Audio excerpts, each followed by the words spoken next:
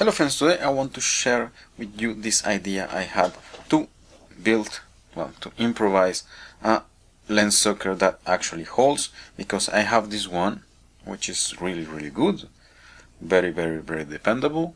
As you can see, I can hold it, but then if you want to work with lenses like this one is a 28mm, which has small pieces of glass, then what happens is this thing is simply too big, and then you have this small one, this accessory, but then I find it to be not very reliable. Let me just show to you.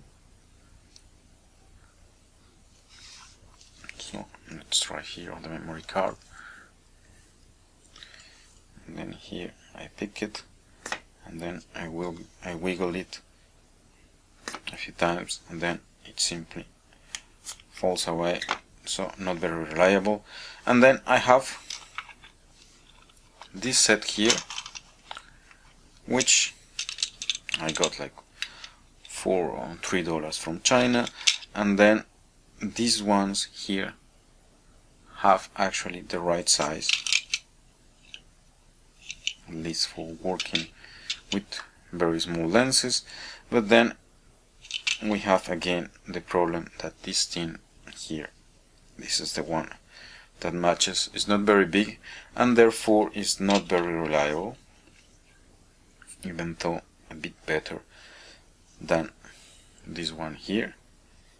But then here you see I can wiggle the card, it's okay, but then since this reservoir is very small, it cannot handle a lot of vacuum, and then it will fall eventually. And then the same thing for the small one, so it is even worse.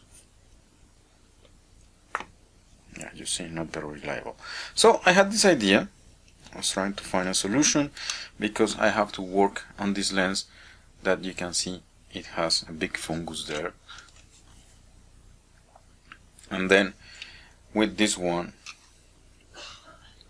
I had sometimes the issue that the glass falls, and then I want totally to avoid that. And then I was looking for a solution for a long time, and then I had this idea, this one here as well, not very reliable. So I say, okay, I have this blower which is actually quite a big reservoir, is closed, and then let's just take this guy here, and then let's plug it into this blower.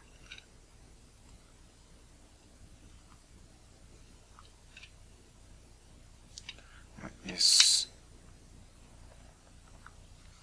a bit complicated the first time, and then once you get it to match, you will see how it works. So this is my improvised lens sucker with a blower, and then here if I take this guy, you can see I can wiggle it a lot, and then it holds very well, very reliable. And then this is because I have a large reservoir here. And then you can try this at home. These ones, this set I got here, you can get it really cheap. This one here is actually a bit more expensive, but then if you have a blower lying around, usually they have a hole that you need to plug in. But then you can see you can build a very reliable small size lens sucker with this kind of construction.